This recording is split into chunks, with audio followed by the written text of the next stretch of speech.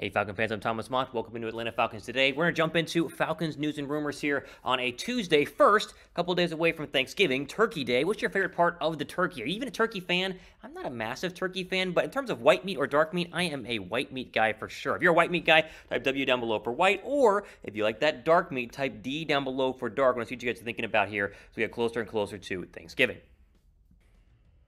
Jump in the latest Falcons news and rumors, as we mentioned at the top of the video, and we begin with, I guess, the bad news, and that is that there is no news in terms of the Calvin Ridley update, based on what Arthur Smith had to say in his Monday press conference, getting ready for Jaguar week, as we are officially facing the Jaguars on Sunday, and so naturally the question came Monday morning, I think, during the press conference up there at Flowery Branch, is there an update on Calvin Ridley? Arthur Smith said no, zero update on Calvin Ridley, despite the fact that the Jaguar game is technically the first game he would be eligible to go ahead and play, because he was on the short-term IR, so that's 3 games, so you do the math, and the Jaguar game would be the first game that he'd be eligible to go ahead and play. And so with Ridley continuing to be out, I mean, this was kind of the week I was circling to see if he would come back. I was hoping that he would. The Falcons desperately need him back out there. It does seem like he's not coming back anytime soon, and this was my fear 3 weeks ago, is that it might not be a short-term thing, could be a long-term thing. It's seeming like it is going to be a long-term thing. Now, Pro Football Talk has a good write-up on this. I think we'll go ahead and throw that quote up on the screen right now just to break it off further down. Quote, Ridley played the first 4 games of the season, then took 1 game off for what was termed personal reasons, then returned for 1 game for walking away while issuing a statement saying he needed to focus on his mental health. A first-round pick in 2018. Really had a breakout season in 2020 with 90 catches for 1,374 yards, end quote. And he has been nowhere near as productive this season as he has been the past couple of seasons. Now, again, we mentioned this many, many times, and again, the update is that there is no update, but they desperately do need him back. And I really hope that Calvin Ridley is working out all the issues off the football field, all the personal issues, and he can come back 100%. But he needs to come back sooner rather than later from a football perspective, because as we've seen, the wide receiver depth chart, it's so bleak right now. I mean, there just isn't a legit receiver on this team not named Kyle Pitts, and defenses are very, very, very easy in terms of figuring out what to do when you play the Falcons. That is, get pressure on Matt Ryan. Don't worry about the running game, because the Falcons can't run block or run the football. And then double Kyle Pitts, because these receivers on your screen are no good. I mean, Russell Gage is the best receiver on this roster, and he's not even, he's really a number 3. And like any other, current roster right now in the National Football League, he'd be a 3, maybe a 2 on some of the lesser rosters. And right now, he's their number 1 wide receiver. No one else in this receiving core is actually producing on any sort of level. Tajay Sharp every now and then, but again, he's more of like a 4 on an actual NFL roster. And so while Ridley remains out, the pressure remains on the rest of the receivers, as well as Arthur Smith and Matt Ryan, to find a way to make this offense actually go, as they've been completely unable to move the football, especially since Ridley went ahead and left 3-4 weeks ago. They had that one nice week against the Saints, and since then, 3 points in 8 quarters. It has been rough. And so bad news again to start the video, and that is that no Calvin Ridley for the foreseeable future, at least not going to happen on Sunday. Ad break, pin comment down below. Answer this question. I think this is a serious topic and a serious question I want to ask you guys. Will the Falcons be drafting a wide receiver next year? Like, do you think the Falcons are going to have to go ahead and spend a, first, second, third, fourth round draft pick on a wide receiver? If you do, type Y down below for yes. If you do not, go ahead and type N down below for no.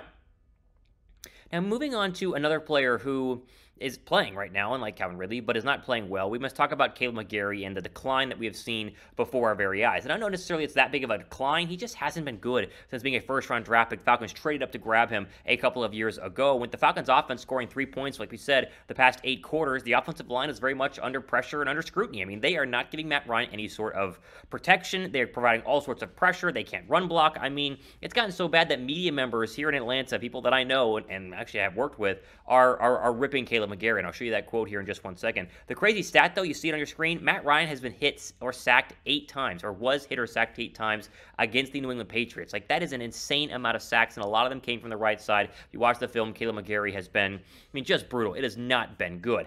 I want to throw up a quote right now from 92.9 The Game's Jarvis Davis. He's their lead Falcon reporter, co-worker of mine, big fan of Jarvis. He had a fascinating take on one of the midday shows here in Atlanta regarding Kaleb McGary. Throw it up right now. Quote, I want to call for somebody's job. I've never done that before. We all know who Kaleb McGary is as far as on the field. We know exactly what he is on the field. There was something I saw going back and watching the game, and it kind of really just bothered me. Like, I almost got to the point where I wanted to fight. He would go on to say, quote, "It was the end of the second quarter, and Matthew Judon had sacked Matt Ryan. He's on the ground. Kaleb McGary looks at Matt Ryan on the ground, turns his back on him, adjusts his shoulder pads, and just stands there as if he is ready for the next play," end quote. And Jarvis continued to go on. I mean, this was a very impressive rant, and I remember seeing that play as well. I'll give you my thoughts on that and McGary as a whole here in just 1 second, though. First, we are literally just a couple of hundred subscribers away, really just like 54, 60 subscribers away from 4K subs. So, if you guys want to give us a Thanksgiving gift, you can go ahead and go to below and subscribe. It's free, and it gives you guys access to all of our latest videos inside your subscription box as soon as they are dropped here on the channel. So if you want to stay up to date on the Falcons, go down below and hit that red subscribe button and give us a little Turkey Day gift, hopefully by Thursday, of 4K subs. But the bosses would appreciate it, and that means I would appreciate it as well. So go down below and subscribe.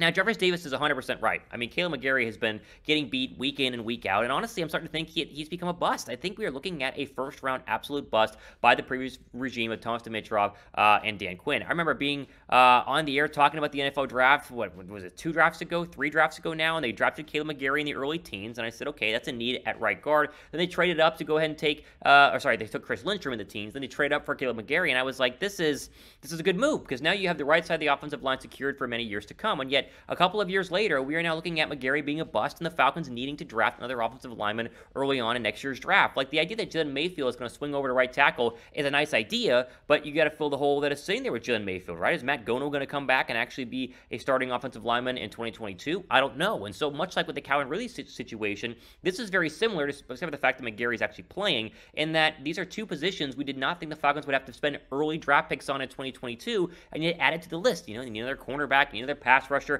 now you need an offensive lineman, you need a wide receiver, you need a running back. Like, the list is getting very, very long, and they only have so many early draft picks, 1 each round, and so, oh man, it's not looking good. It is not looking good, and McGary's been playing terrible, and if he continues to struggle, he might need to be benched. And I'll ask you guys that question here as we roll on. Should Kaleb McGary be benched? I think he should. Type 1 down below for yes. If you think he should not be benched, type 2 down below. Sorry, 1 down below for yes, 2 down below for no.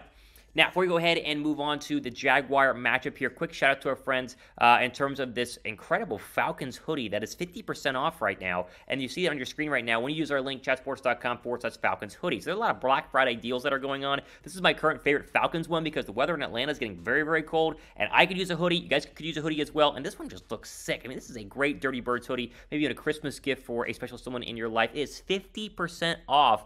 Again, you see the link on the screen, link down below in the description box, chatsports.com/Falcon hoodie. Go ahead and pick yourself up one of these. Check out all the other stuff that's happening there at the link. Again, crazy good discount, 50% off. Jump on the hoodie right now because you need to wear it while it's cold. Don't buy it and then, you only use it in a couple of weeks. Buy it early and then you can go ahead and wear it for the rest of the summer.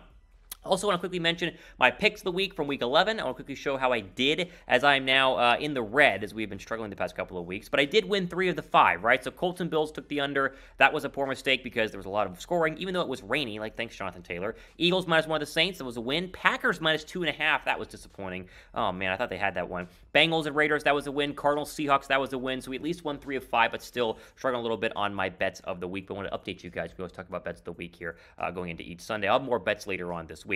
All right, finally, we wrap it up with Falcons-Jaguars. Obviously, it should be a favorable matchup for the Atlanta Falcons, and yet, at the same time, how much confidence do you have in Atlanta going into this game? Now, Cordell Patterson is expected to go ahead and play. That should help out. Atlanta's offense has been anemic without him, whether he's the reason or not. The Jaguar defense and offense, I mean, this is a bad football team. Like, they should be able to go to Jacksonville and win. It's not at Mercedes-Benz Stadium. They've struggled historically this year at Mercedes-Benz Stadium, so all signs are pointing to a win for the Falcons. But, again, this is not a guaranteed win when you're talking about the Atlanta Falcon offense that has scored 3 points in 8 quarters. But it is a must-win if you want to stay alive in the playoff race because, as we've talked about, the Falcons cannot afford to keep losing because other teams are winning. Philadelphia won last week. The Vikings won last week. The 49ers won last week. These are all playoff teams battling for the 6th and 7th wildcard slots right now in the NFC. So with that being said, here's your Week 12 playoff rooting guide because you watch the Falcons on Sunday, but also need to know who to root for in order to help the Falcons out if they were to win. Definitely root Bills over the Saints. You want that one big time. Got to root for the Bills to win. Root for the Giants to go ahead and beat the Eagles. The Giants losing on Monday Night Football basically eliminates them, but Philadelphia is rising.